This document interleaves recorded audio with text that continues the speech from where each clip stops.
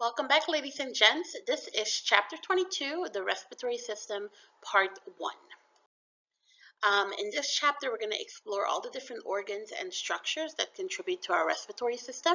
We're also going to look at different aspects, such as what exactly controls when the lungs can inflate and deflate, the role of alveoli and gas exchange. Can oxygen, carbon dioxide, and pH have an influence on our respiratory rates? And oh yeah, we're also going to discuss the fact that when it comes to breathing, we can control it both on a conscious and an unconscious level. So before we get started with all that fun stuff, let's go ahead and just take a look at the main items that are involved in the respiratory system. So go ahead and take a look at the picture that is on the right-hand side and locate the nose, the pharynx, which is in the back of the throat region, the larynx, which is more commonly known as your voice box, your trachea, which is your windpipe, and then obviously we're going to have to take a look at the bronchioles, which are the divisions that come off the trachea, and finally we'll have the lungs that will surround the bronchial tree. Now, when it comes to the respiratory system, oftentimes you'll notice that they'll divide it into the upper and lower respiratory tract. The upper respiratory tract will be any of the organs or structures that are found within the head and the neck section. So we're thinking our nose, we're thinking about our pharynx, and we're thinking about our larynx. The lower respiratory tract will be in the thoracic cavity. So that basically means the trachea, the bronchioles, and the lungs will fall in that particular division.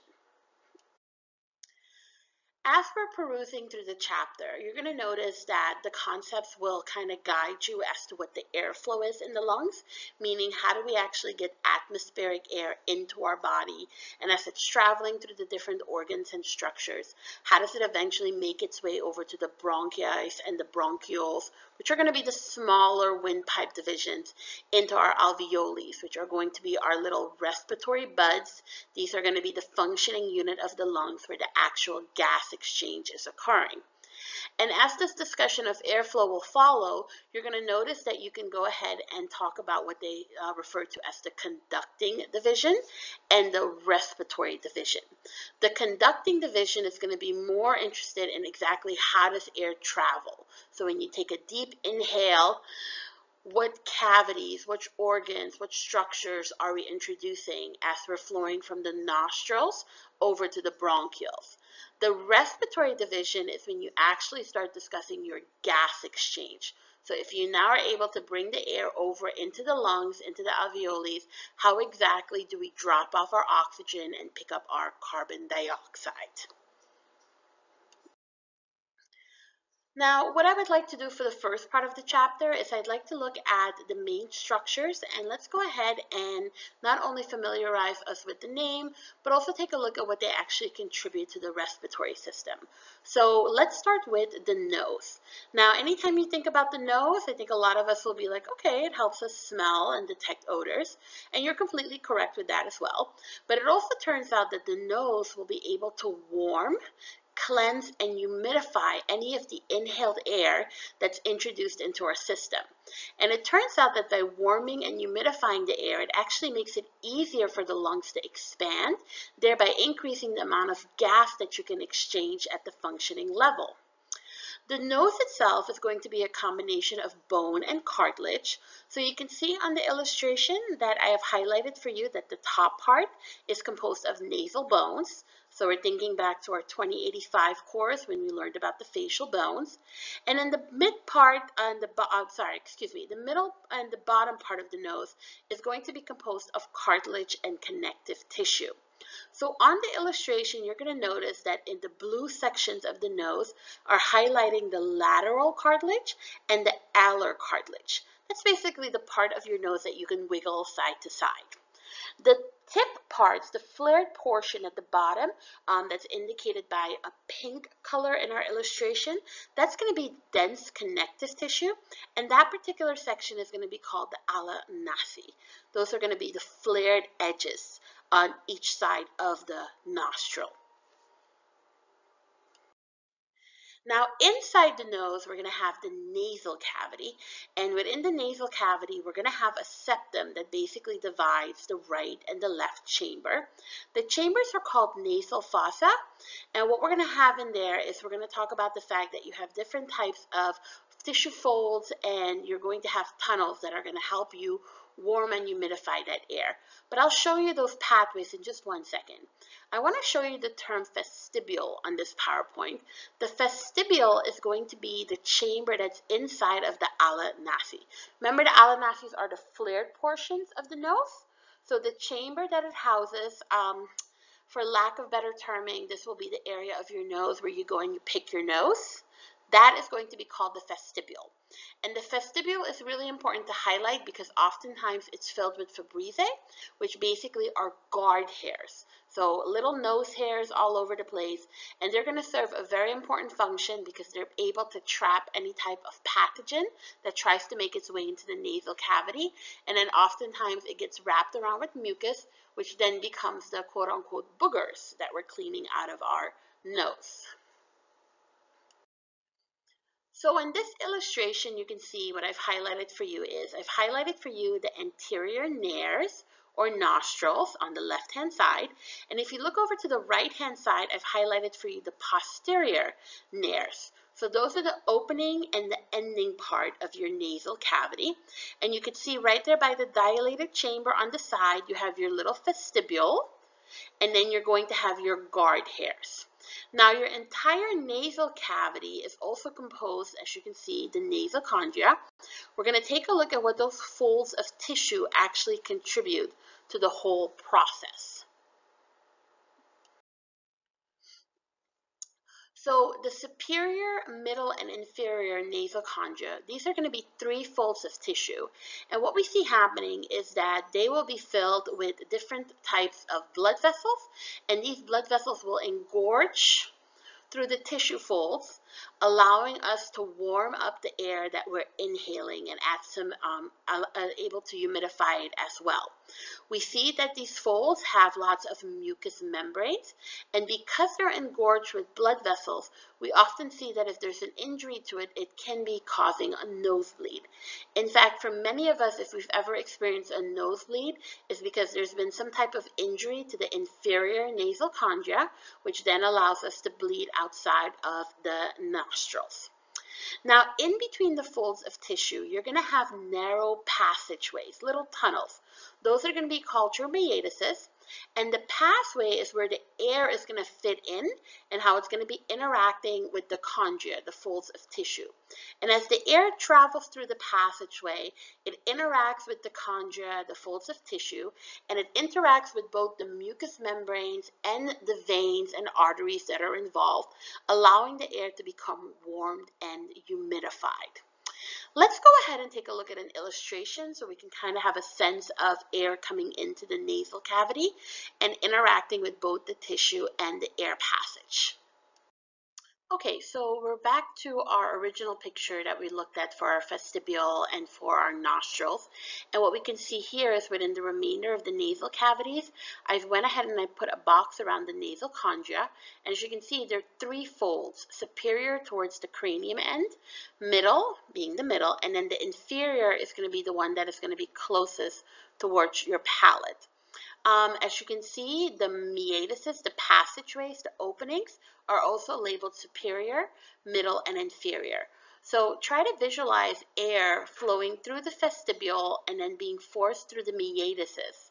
And as the air is passing through the meatuses, it's interacting with the tissue for the superior, middle, and inferior chondria, and the air is being warmed and humidified before it makes its way down the pharynx over to the larynx and the trachea. Within the nasal cavity, it's also very important to point out the fact that there'll be lots of mucosa. Mucosa can have several functions. It can contribute to your overall olfactory senses. It can help with the respiratory sensation or function of the system, but the more important thing is to realize that anytime you come across the term mucosa, you're looking at cells that have the ability to produce mucus, primarily from goblet cells that are embedded within the tissue. And mucus is an excellent example of a primary defense because it will go ahead and trap and wrap itself around any type of foreign pathogens, thereby immobilizing them and obviously making it harder for them to spread into the rest of the body. Keep in mind that your nasal cavity is one of the orifices of your body, so it needs all the protection it can get to prevent any type of abnormalities from entering into the system. We also see that oftentimes the mucus will have access to production of lysozymes, which are enzymes that are very effective in destroying bacteria cell walls and the cell itself. Within the cavity, in addition to the fact that we have our goblet cells with our mucosa and our mucus cells, we will also see lots of cilia. Cilia are fine hair extensions. Many of us will remember it from when we did our histology section in 2085. We talked about pseudostratified epithelium, where the cells will appear to be in multiple layers, but it's only one layer, and that they'll have these fine little fuzzy hairs, little like peach fuzz sticking out. They tend to be found in areas that covering orifices, so the nasal cavity will fit in perfectly. And in this case, what we see happening is oftentimes the cilia will beat or sweep in unison, allowing any type of mucus particle to either be exited out of the system by either you sneezing or you blowing it out, or on the other hand, utilizing what we like to call the mucociliary escalator, which is when you take your pathogens and you move it upwards so that they fall into the pharynx, into the larynx, and then finally into your esophagus, so it can make its way over to the stomach and it's not introduced into your trachea. The bottom of the slide discusses the fact that you have your erectile tissue in the inferior concha. So this is part of what I was discussing a few slides back, the fact that inside of the nasal cavity you have those folds of tissue that are full of blood vessels. So you could see your venous plexus, meaning a collection of different veins that are able to warm up the air as it's being introduced or shoveled through the meatus. And then at the bottom, it also mentions the fact that the most common site of a nosebleed is when there's injury done to the inferior concha, which makes sense because that is the erectile tissue that is the closest to the bottom of the nasal cavity. On this picture right here, it's showing you the little mucociliary escalator that I was chit-chatting about on our previous slide. So go ahead and take a look at the top picture on the right-hand side. And what you're seeing are your pseudostratified epithelium cells with the cilia. You see a mucus layer, and you can see some debris that's being laid in it. Those are the little red dots. And then notice how you have that blue arrow that's pointing upwards. And this particular escalator is going to become more helpful when we take a look at any debris that comes down by like the larynx section or even in the trachea, because it will be able to trap the pathogen and then move it upwards so that we can go ahead and we can dump it into the esophagus, which lies right behind the trachea, so that we swallow the pathogen and it doesn't make its way down the trachea into the lungs, where it can cause clinical applications such as pneumonia or bronchitis. Alrighty, so now that we've discussed the nose and the nasal cavity, let's take a look at the area that comes behind the throat section, which is going to be called the pharynx. The pharynx is divided into three sections. You have the part that will interact with the nasal cavity. We're going to call that the nasopharynx. This is where you're going to find your pharyngeal tonsils, and this one will make a sharp 90-degree drop as it makes its way over to the oropharynx. The oropharynx is where the back of the throat interacts with the oral cavity. This is usually around by the soft palate, which is the back, all the way the back of the roof of your mouth, as well as the root of the tongue. And this is where you're going to find your palatine and lingual tonsils. And the last part of the pharynx will be the laryngopharynx. This is where you have an interaction between the larynx up by the hyoid bone, all the way down to the cricoid cartilage, which is going to be the start of your trachea. Here on this illustration, we can see the regions clearly marked. So in the yellow color, we could see our nasopharynx. Notice how that one's associated with the nasal cavity. The oropharynx, which one is associated with our oral cavity, and the laryngopharynx, which is going to be associated with the larynx, the voice box regions.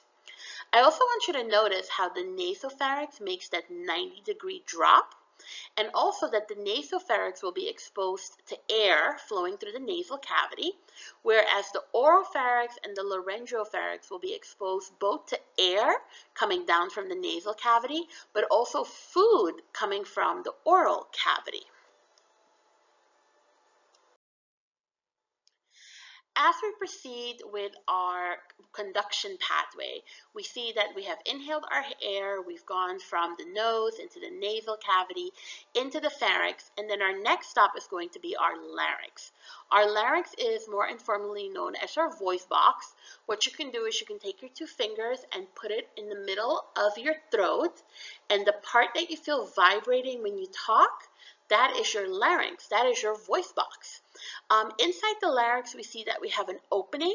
That opening is going to be called the glottis. It's best known for the fact that that is where you house your vocal cords, but it's also the opening that will lead us eventually into the trachea, which will be our windpipe, which is one step closer to getting to the actual lungs. Now, the opening, the glottis, is guarded by this little fold of tissue called the epiglottis. And what the epiglottis does is that it basically stays open, or it stays erect whenever you're inhaling and exhaling. But the minute we see that you start chewing and you get ready to swallow, the epiglottis will close off the glottis so that the food, when you swallow, goes behind the trachea into the esophagus and does not come anywhere near the trachea, because obviously we don't want food to sit in our lungs because it can cause an infection. So the epiglottis is a flap of tissue that guards the glottis, which basically ensures that food goes into the esophagus and air goes into the windpipe. Now, there have been cases where patients go in and they're diagnosed with cancer in the epiglottis, and they have to unfortunately remove that tissue. So then the question becomes, if I have to remove my epiglottis for any reason whatsoever, would that then mean that I'm at a higher chance of choking, that I can't control that food goes into my esophagus and air goes into my trachea? And it turns out the answer is no. You are not at a higher chance of choking if you do not have an epiglottis, and the reason for that is because your body has a backup system. It has what we like to call vestibular folds, which I've highlighted for you on the illustration. Vestibular folds are two folds that basically slide open and close. I like to think of them as a little sliding door, and they will also regulate the opening of the glottis so that when food is into the system, the vestibular folds will close off and the food has nowhere else to go but into the esophagus. Whereas when the person is not actively eating and they're just inhaling and exhaling, the vestibular folds will be fully open so that air exchange can occur between the trachea and the lungs. I've also highlighted for you the thyroid cartilage, and the reason I've highlighted that is because the thyroid cartilage is very sensitive to testosterone, and because males tend to naturally have a higher level of testosterone, what we see is that their thyroid cartilage becomes more pronounced. That is then what we call the Adam's apple. So in case you're wondering why a lot of guys have Adam's apples but women don't, it's just because of the fact that they have higher levels of testosterone and the cartilage is actually responding to it by enlarging and becoming more prominent. Another interesting fact about the larynx is the fact that when you are younger, so newborn to about the age of 2, it is actually possible for you to swallow and inhale at the same time. And the reason for that is all about the size of the tongue. As we get older, usually older than the age of 2, we see that the tongue starts to bulk up, and it actually is a massive muscle, to the point that when we are chewing our food and it's moving the food around, the minute we see that we swallow, the tongue will actually inhibit us from breathing and swallowing at the same time. And usually we don't even think about it because swallowing takes a millisecond to happen, but I have a feeling many of you are now trying to swallow and inhale all at the same time. Don't do it. You can't do it. It all has to do with the mass of the tongue. Alrighty, so now we are at the trachea. The trachea is what we like to call the windpipe. It is best known for the fact that it is going to be filled with C-shaped cartilages. As you're looking at the trachea, and in a second I'll show you an illustration, you're going to notice that the C-shaped cartilages are towards the front. In the back of the trachea, you're going to have a smooth muscle tube that's going to be your esophagus. That's going to lead us over to the stomach, so we'll discuss that when we do the digestive system chapter. But the esophagus will be exposed to the trachealis, which is a muscle that will span the opening of the C-rings, and the trachealis will allow the C-rings to basically adjust the airflow even if there's food into the esophagus. So it will give it a little bit of wiggle room so that if you swallow, the food can go down the esophagus but not hinder the actual anatomy or composition of the C-ring cartilages of your trachea. Once again, you're going to see at the bottom of the slide that they mentioned for you that there is lots of ciliated pseudostratified epithelium lining these particular orifices. All right, so we've seen this picture before, but now what we're going to do is we're going to take a look at it from the aspect of the trachea. So as you can see, the trachea sits right underneath the larynx. It has the C-shaped rings. And then if you go ahead and take a look at the picture that is highlighted on the bottom right, you can see that the cross-section of the trachea, you can see the cartilage, the hyaline cartilage that forms the ring. You could see the lumen, that's where the air is going to travel through. And then in the back of it, you could see your trachealis. So that's going to be the smooth muscle that comes into contact with your esophagus. And then you can see on the top picture something that you've seen before, which is the fact that it's highlighting the pseudostratified epithelium cells and its ability to go ahead and do a mucociliary escalator so that any type of pathogens that are inhaled make their way into the esophagus or get spit out or coughed out or snorted out, and do not make their way down into the lungs. Okay, so let's do a quick review before we keep going.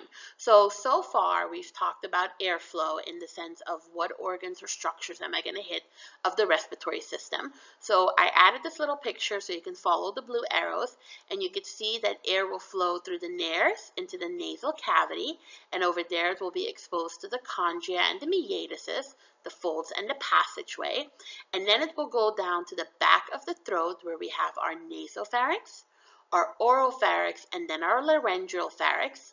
And from the laryngeal pharynx, we have to go ahead and go past the epiglottis, which is that little fat fold of tissue that's guarding the opening, the glottis. And from the glottis, we will make our way down the trachea. So the bottom blue arrow, that is inside of the trachea. And also what I want to show you is if you're trying to visualize exactly where is the esophagus, you can actually see that it's directly behind the trachea. And obviously the esophagus will lead you into the stomach, where the trachea will lead you into the lungs. Now, once you get into the lungs, what we're going to see is that we have the right lung and the left lung, and they're actually very different from an anatomical standpoint. The right lung will actually have 3 lobes that are separated by little fissures, and the left lung will actually have 2 lobes, a very large one and a smaller one towards the base. Now, the left lung tends to be a little bit more narrow. It tends to be a little bit longer, and part of that is because it has to accommodate the apex of the heart. So think back to your cardiovascular chapter. You had the apex, the pointy section of the heart that pointed towards the left, and we see that that apex can sit in what we like to call the cardiac impression, which is a small cavity that will be able to house the apex of the heart within the lung tissue. The right lung tends to be a little bit shorter but plumper because it doesn't have to associate with the apex of the heart. And as you can see, the right lung has 3 lobes, the left lung has 2. The number of lobes is going to be important in a little bit when we start talking about how the trachea divides and gives rise to what we call the bronchial tree. Alrighty. So once you get down to the trachea, what we see happening is when it encounters the lungs, and you can take a look at the picture that is on the bottom right-hand side, you can see when you get down to the bottom of the trachea, you're going to notice that it's going to start dividing and making its way over to the left and the right lung. The part of the division, that's going to be called the bronchial tree, and the goal is to start narrowing these little passageways so that eventually we can get down to the histology point of view and we could start interacting with the actual alveoli or functioning units of the lungs. So within the division, the three that are the most important are going to be the primary bronchi, the secondary bronchi, and the tertiary bronchi. And the way it's going to work is that the primary bronchi is the first division, hence the name primary, and you're going to have one to the left and one to the right. These are still going to have their C-shaped rings, so go ahead and locate it on the picture that's on the top right-hand side. You can see you have a primary bronchi, one for the left side and one for the right side of the lungs. From there on, we're going to see that the primary bronchioles will go ahead and do another division, and this will then be called our secondary bronchioles. The secondary bronchioles will divide based on how many lobes are found in the lungs. So remember how the right has 3 lobes and the left has 2 lobes. So that will correspond with how many secondary bronchioles we have. 5 altogether, 3 on the right and 2 on the left. The secondary bronchiole will then further subdivide into the tertiary bronchioles, and over here we see that we get 10 on the right and 8 on the left. And they will continue to subdivide because the goal is to basically start innervating each of the individual cells within the lungs so that you can do gas exchange. But over here you can see your bronchial tree, and make sure that you can tell me that primary is 1 to the left, 1 to the right. Secondary is 3 for the right, 2 for the left because it's per lobe. And then tertiary is going to be more segmental. It has more of an overlapping plate, not really necessarily a C-shaped ring. Those are going to be 10 on the right and 8 on the left. And if you take a look at the picture that is on the bottom right, you can actually see how the bronchial tree is starting to divide and interact with the different parts of the lungs. Now we're not done with the division yet because we're going to need to get smaller and smaller to get to the individual air sacs. So let's go ahead and take a look at the histology section of the bronchial tree and how we're going to keep getting smaller in diameter for our gas exchange. Alrighty, so here on my right hand side we have a nice histology picture of the lungs, and you can see I've highlighted for you the bronchioles. The bronchioles are going to be further divisions or subdivisions of the tertiary bronchi. They are no longer going to be composed of cartilages. Now we're going to look at smooth muscle. And what we see happening is that they will continue to subdivide and get smaller and smaller. And as you can see on your notes, it's going to tell you that you can have your pulmonary lobule. That will go ahead and give rise to the terminal bronchioles, and finally it will give rise to the respiratory bronchioles. The respiratory bronchioles are the smallest one that you can get to, and they are the ones that will actually interact with our alveolar sacs, which is the functioning unit of the lungs. They are little buds where you can actually do your gas exchange. So that is the point in the alveoli where you're able to drop off the oxygen and pick up the carbon dioxide. And here on this illustration, if you start looking all the way on this highlighted section, you can see I've highlighted the bronchioles for you, the terminal and the respiratory bronchioles. See how they keep subdividing, and eventually they make their way over to the alveoli sac, which is the whole bud, which is composed of little alveoli. These are the little respiratory system gas exchange areas. So this is where you actually have dropping off of the oxygen and picking up of the carbon dioxide. Now, notice also how it has lots and lots of blood vessels that it's interacting with, and hopefully some of us are thinking back to our cardiovascular chapter where we talked about blood flow from the heart and to the heart, and we discussed the fact that deoxygenated blood will go ahead and travel from the pulmonary arteries over to the lungs, and when it gets there, it will drop off the carbon dioxide and it will pick up oxygen so that oxygenated blood can return through the pulmonary veins onto the left side of the heart and be pumped through the systemic circulation. So one thing that I want to point out here is that the lungs are going to have a little bit of a different type of blood pressure and lymphatic drainage, and it will all contribute to its overall function. So it turns out that the alveoli are very gentile, they're very fragile, they're very thin.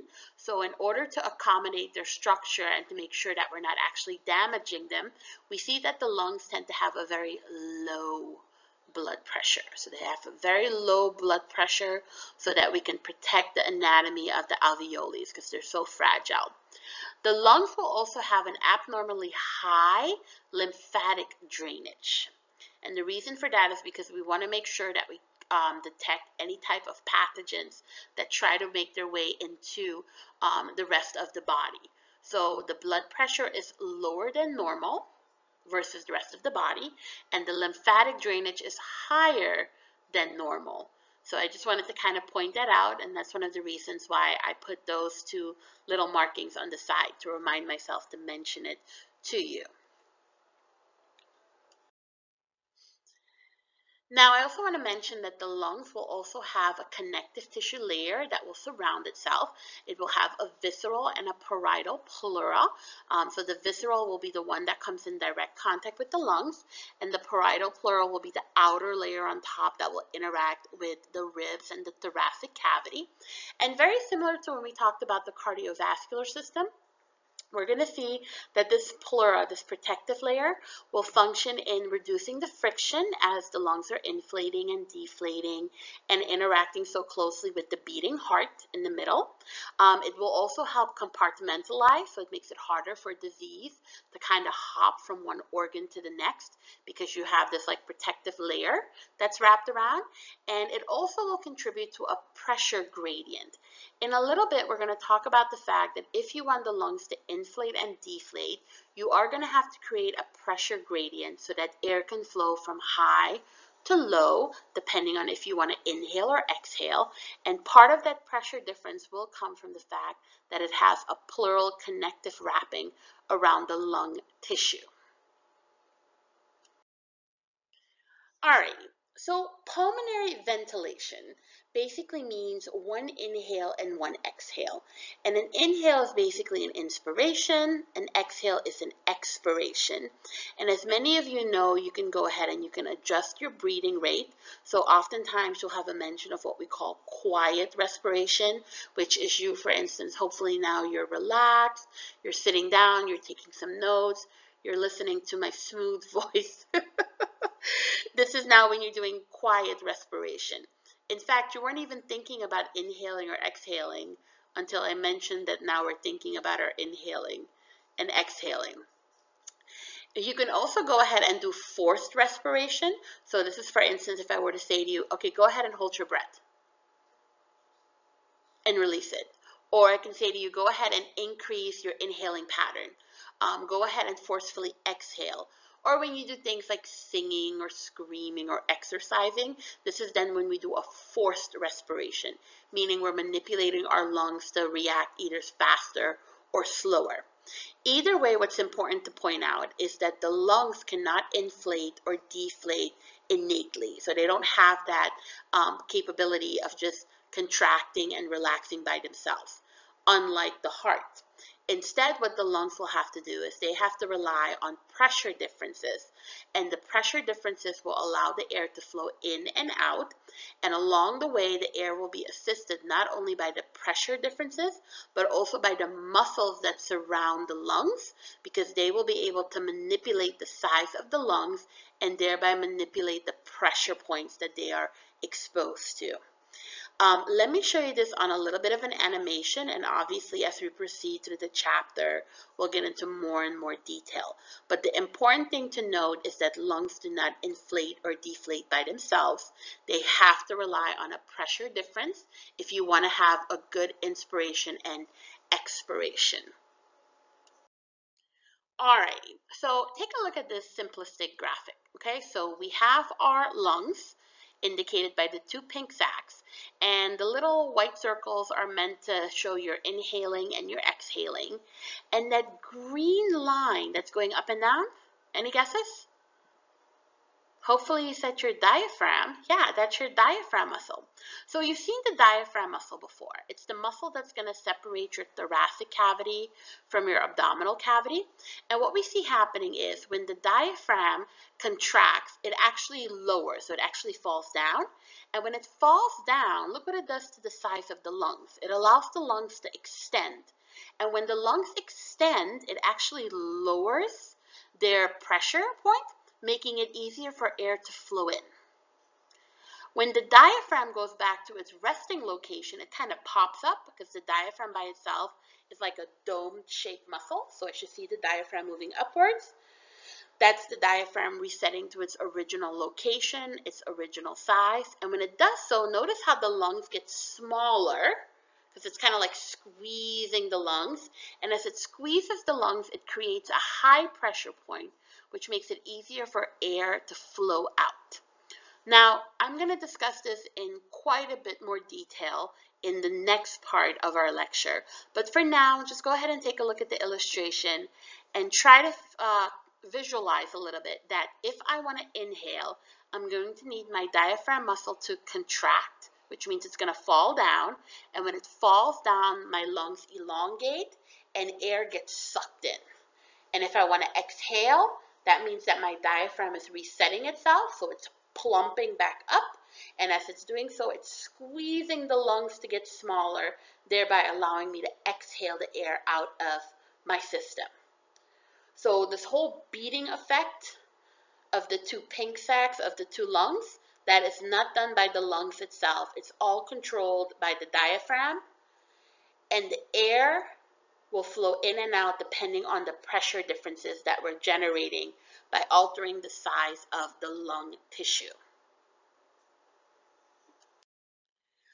All right, so let's take a look at some of these muscles that we're going to need to inhale and exhale. The main one will be our diaphragm. This will be our main controller of our respiratory rate. And as you can see from the illustration, it is a dome-shaped muscle, and the lungs will sit directly on it. When the muscle contracts, it falls downward, and the lungs will extend, allowing you to inhale. And when it pops back up, it kind of squeezes the lungs, it makes them smaller, so then you exhale the air out as well.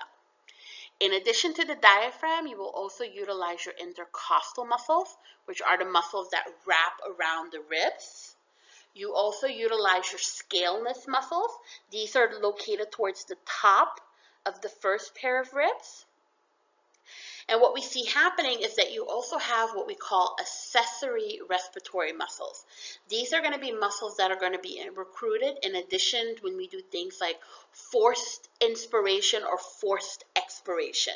So anytime you're going to alter your respiratory rate above the normal or quiet respiration, you're going to have to recruit additional muscles besides the diaphragm, the scaleness, and the intercostals.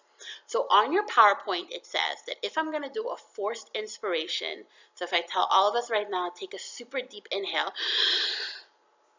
what you should feel is that besides the diaphragm and the intercostals and the scaleness, you should also feel an interaction with your sternocleidomastoid muscle. That's that whiplash muscle that's on the side of your neck. You should also feel the pectoralis minor, your pecs, contracting, and even the erector spinea muscle, which is that really long muscle that runs all the way down our vertebra. If we're going to do a forced expiration, so I'm going to ask you to do things like screaming or coughing or sneezing or just forcefully exhaling, then we're going to also have to go ahead and recruit our abdominis and our latimus dorsi muscle. So we're going to use more muscles depending on if we're doing a quiet or a forced breathing pattern.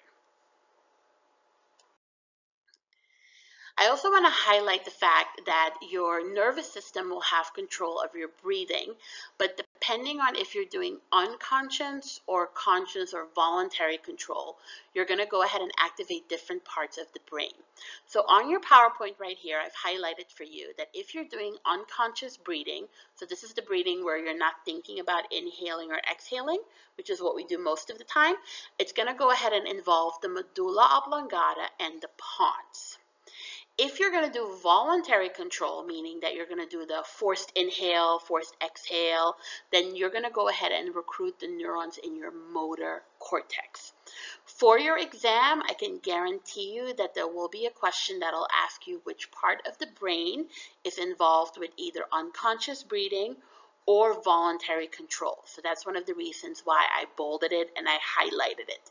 So the medulla oblongata and the pons are for the unconscious breathing. And for voluntary control, we're going to use our motor cortex. Now, we also see that in order to inhale, we're going to have to rely on inspiratory neurons. So these neurons are going to fire off and they're going to cause a cascading reaction that will ultimately allow us to inhale. And part of their action is to go ahead and stimulate the muscles like the diaphragm to go ahead and to contract. Expiratory neurons, which are neurons that are involved with exhaling, only come into play when you're doing forced expiration. And the reason for that is during a normal exhale, we see that all we're really doing is we're just resetting the muscles, right? You had to stimulate the muscles so that they can contract so that you can inhale. Well, when the muscle contracted, then the next step is for it to relax. And when it naturally relaxes, then you naturally exhale as well. If, however, you want to do a forced expiration, so you want to do a forceful exhale, you want to scream, you want to sing, you want to cough, then we're going to have to activate expiratory neurons. So only during forced expiration do you activate your expiratory neurons, but during every inhale, you activate your inspiratory neurons. And as you can see, you have the phrenic nerve, which continuously stimulates the diaphragm, and the intercostal nerves that interacts with the intercostal muscles, which means that they're continuously telling those muscles to contract so that it can keep up with our inhalation, and when it resets, our exhalation pattern. We can also adjust our breathing rates depending on what is received through the sensory system. So for instance, anytime pain or emotion comes into the way, we see that the lymphatic system and the hypothalamus can adjust our breathing rate. I think we've all had a moment in time where we do what I like to call our ugly cry, when you're just overwhelmed with emotion and you're trying to talk and inhale and exhale all at the same time, and you just find yourself going like this. Okay, that's a really weird sound. I apologize for that. But either way, we could see that we can adjust our breathing pattern, anytime we have an emotional event. We also see that we can have bronchial constriction, which the bronchioles become smaller in their lumen, making it harder for air to flow, as well as a coughing reflex anytime there's like an irritant or a pathogen that's in our respiratory tract. We also see that there's cases where if you do excessive inhale, you activate an excessive inflation reflex, which basically will stop your inspiration pattern and will forcefully slow down your breathing pattern. We also know that at all times, as part of our homeostasis, we have chemoreceptors near our blood vessels that will continuously monitor the pH of blood, carbon dioxide, and oxygen levels. And in part 2 of our lecture, part of what we have to talk about is how your carbon dioxide levels are linked to the overall pH that you can find both in your blood and your cerebral spinal fluid. So that means that your respiratory rate will play a role in pH regulation as well. All right, now this is our last slide for part 1, and it basically just reminds you that you do have voluntary control of your breathing pattern. And as I mentioned to you before, it's going to be controlled by the motor cortex. But this slide highlights the fact that your voluntary control is limited, and that basically means that your body or your motor cortex can take over inhaling and exhaling, so for a voluntary basis, as long as you keep your carbon dioxide and your oxygen levels homeostatic. if the body notices that these levels start to fluctuate and they become abnormal, it will go ahead and limit your voluntary control and switch over to unconscious control of your breathing pattern. So there's only so much you can do voluntarily before the rest of the brain takes over and controls your breathing pattern again. And it all does this to make sure that your CO2, your carbon dioxide levels, and your oxygen levels are within homeostatic range. So I added the little illustration that says what to do when kids hold their breath, right? So some kids will have a rebellious streak, and if you don't let them do what they want to do, they'll say, well, I'll hold my breath. Now, when they're holding their breath, that's part of voluntary control, so that's the motor cortex, and the body will allow them to do that. That is until it notices that there's no fresh oxygen coming in and too much carbon dioxide is staying inside the body. So what happens with the kid holding their breath? Is it dangerous? Will the kid die? Nope.